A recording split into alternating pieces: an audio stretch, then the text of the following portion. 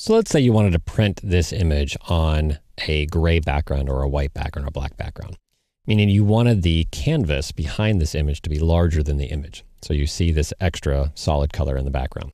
Well, how would you go about doing that? Well, it turns out that there's kind of a hidden secret trick about the crop tool. We typically think about using the crop tool to make an image smaller. It turns out you can actually use the crop tool in Photoshop to add to an image, to add canvas to an image. So I'm going to press the letter C to get to the crop tool. And I'm going to go ahead and just leave the width, height, and resolution fields blank.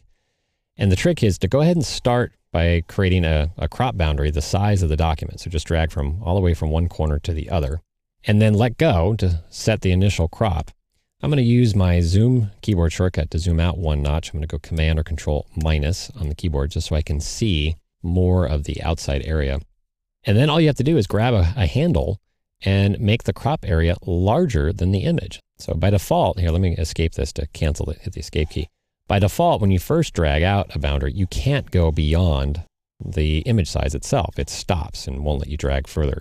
So the trick is just to let go, grab a handle, and drag again.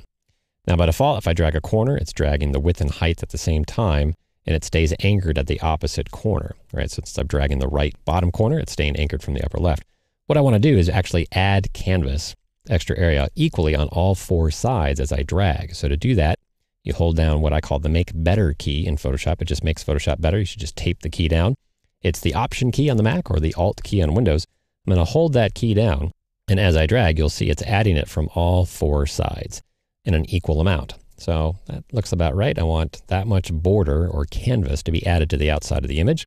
And then I want the bottom, say, to be just a little bit taller to make it a little bit asymmetric so that the rule of thirds composition, you can see that horizontal lines lining up right on her eye there to make it a little bit better composition of where this image is going to be placed on, quote, the card or the background that we're placing this on. All right, so I've got it positioned correctly. I'm going to hit the Return key or the Enter key, and you'll see that by default, it adds the background color to the image, right? Because we're working with a background layer. So whatever the background color happened to be, the default was white. So the new pixels that got added to that image were filled with that white color, the background color.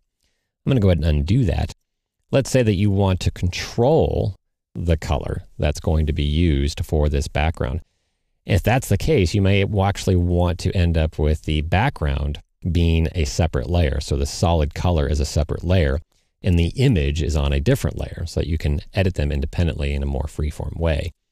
So to do that, what you need to do is convert this background layer to be a non-background layer, a layer that supports transparency, before you actually do the Add Canvas trick that I just showed you. So the way to do that is just double-click on the name Background in the Layers panel, and click OK. Get my crop tool again, press the letter C, drag from one corner to the other. You can't drag farther at first. You let go, and you grab a handle again, and start dragging again. By pressing and dragging, hold down the Option or Alt key to drag out equally all four sides. And then I'm going to drag out the bottom handle after letting go of the Option key to right about there.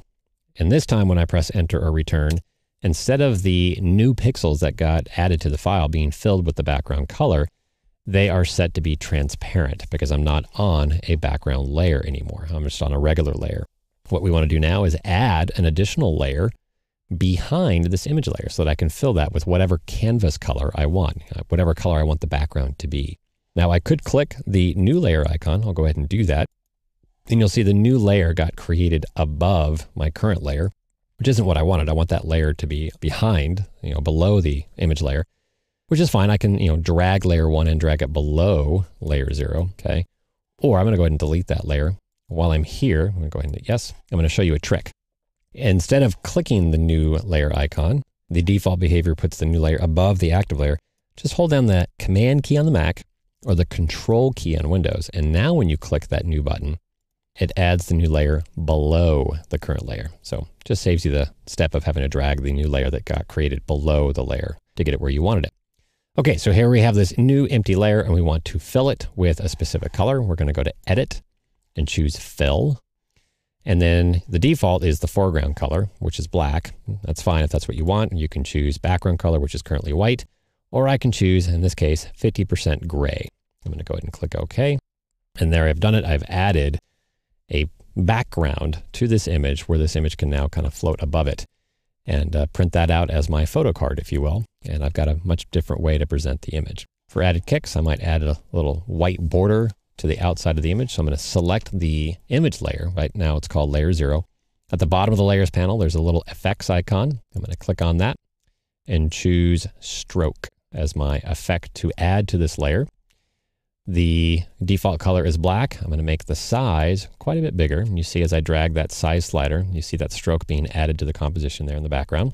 You'll note that it's rounded corners by default because the position has been set to outside. I'm going to change it to inside, and that's how I get nice sharp corners instead. I want the color to be white, so I'm going to click on the color chip.